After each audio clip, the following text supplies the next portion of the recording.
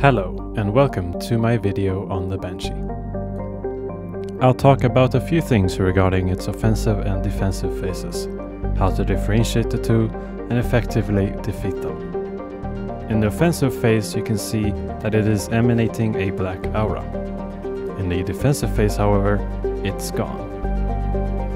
With that out of the way, let's focus on how to effectively use projectile powers on the Banshee.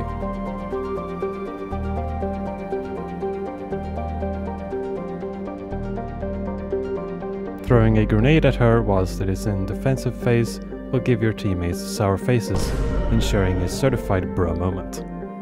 That's nasty. The trick here is to aim way out so the defenses don't trigger.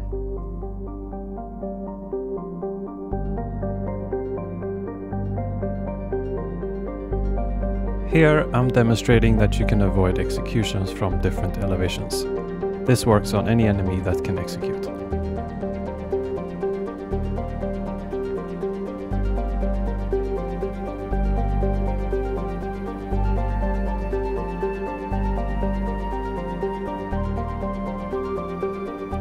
When I threw another grenade towards her, it didn't trigger her defenses, but when I threw it towards the side, it detonated, but this one was within range and it triggered her defenses.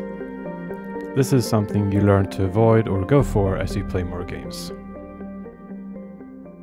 Using Incinerate when it's in defense won't work, so what you can do is run past the Banshee to trigger the Nova.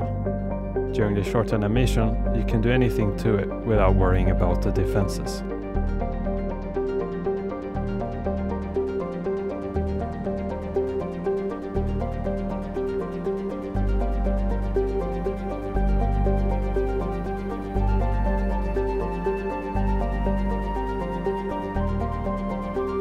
In this example, I showed that you can perform any power on a Banshee when it's traversing an obstacle.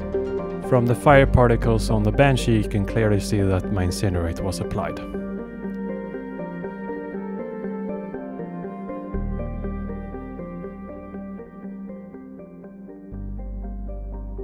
Here's Fat Blaster and I using some hitscan powers. Reeve and Dark Channel, as well as Flamer Overload. These combos work despite the Banshee being in the defensive phase.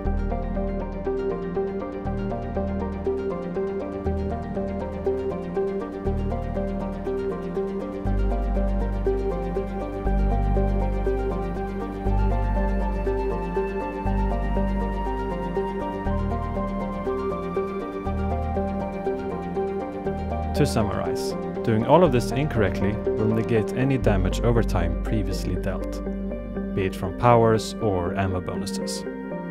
Imagine you have two teammates, using hitscan powers on the Banshee in defensive phase. Then you come along casting an Incinerate, rendering any powers useless for the time being. Melee also becomes useless, so if you have a Warlord on your team, then you don't want to trigger the defenses.